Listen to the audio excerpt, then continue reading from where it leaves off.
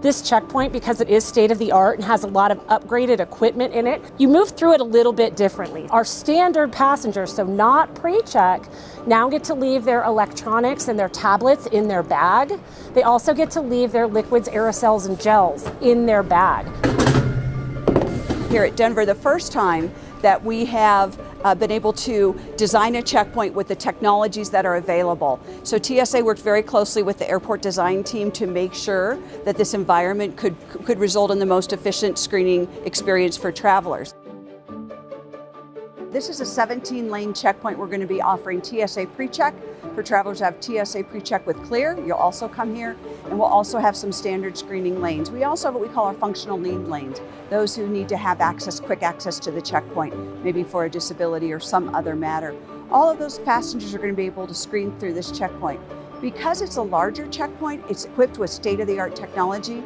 We think it's going to help move passengers through the screening experience quicker and more efficiently.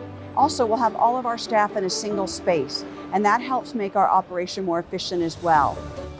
I can tell you that large checkpoints like this automatically result in a more efficient screening process. This is West Security 2. Again, everything labeled all gates because all of DEN's checkpoints can access all airlines, all gates. This sign will also act in a wayfinding component. Now this sign will have both the right and the left side available to do wayfinding to help, again, people find if this is not their entry point. So standard screening customers, pointing them to the right, letting them know they need to find West Security 1.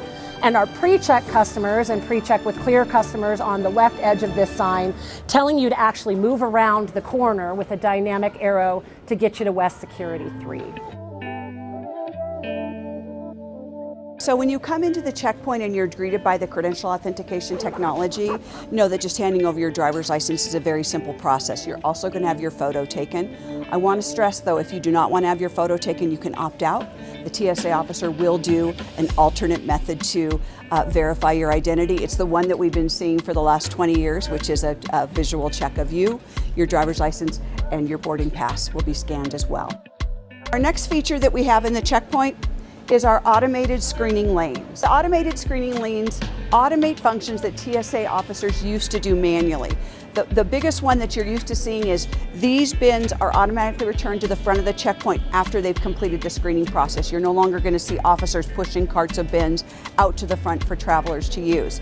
Now, if you're a pre-check passenger used to being told, don't put anything in a bin, we're going to change that paradigm. Now everything goes in a bin.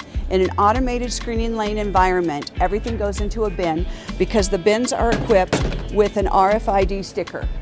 That sticker keeps the accountability of the property in this bin, and it corresponds to a specific X-ray image. If once again using technology to help our officers do their job better.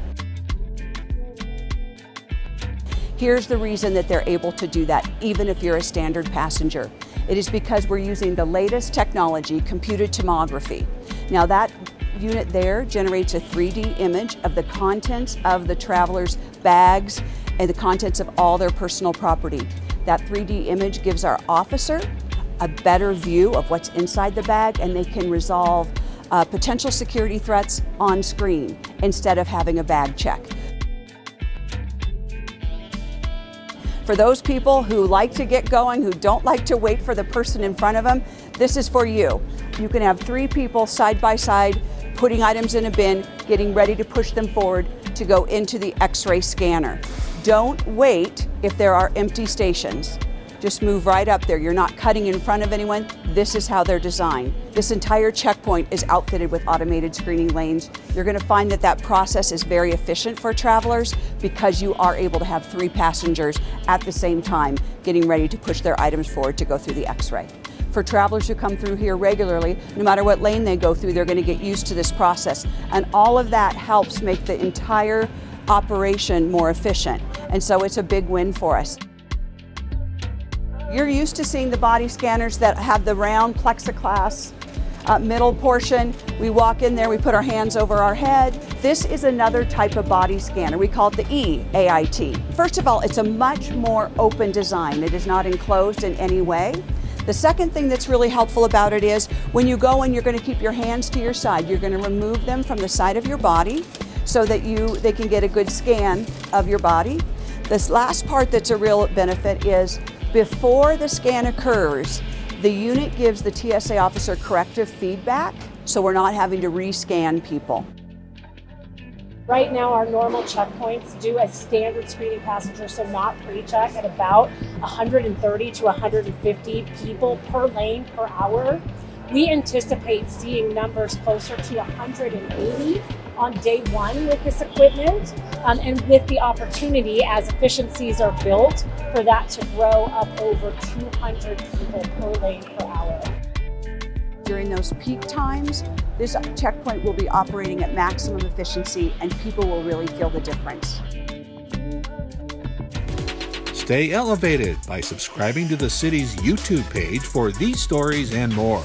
And stay tuned to our social media channels for more content. Don't miss our new episodes of Elevating Denver, premiering each month. Thanks for watching, Denver.